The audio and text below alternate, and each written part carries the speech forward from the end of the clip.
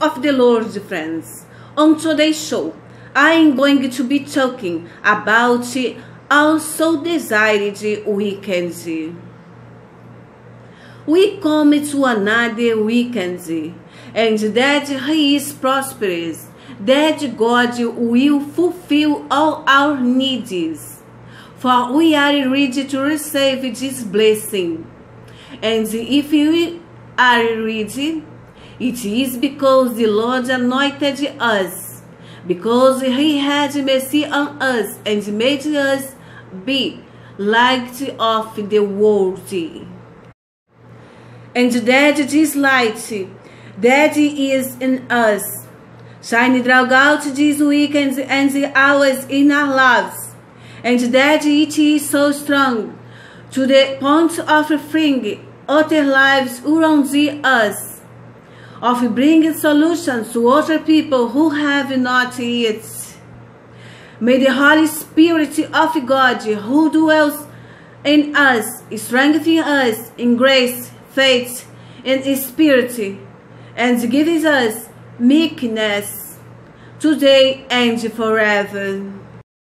In the words of God in Isaiah, in chapter 6 and on verse on, He says, "The Spirit of the Lord, Jehovah, is upon me, for the Lord has anointed me to preach good news unto the meek.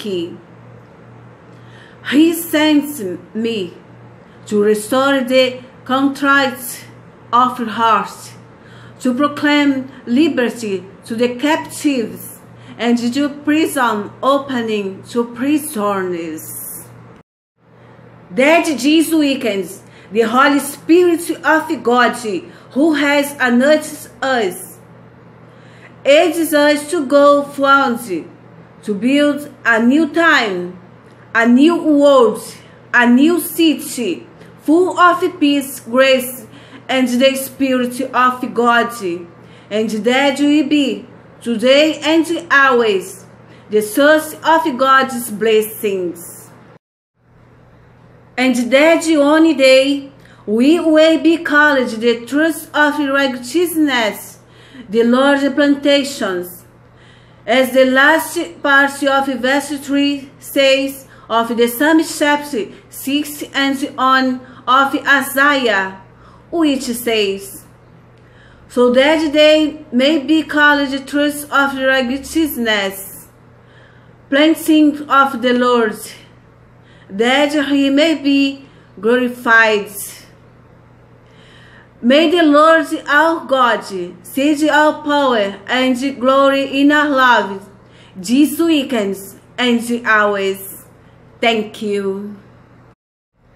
Friends, I ask you that if you can help me to keep this program, depositing $2 or more in this account that is on the screen, I thank you, and God will return you double.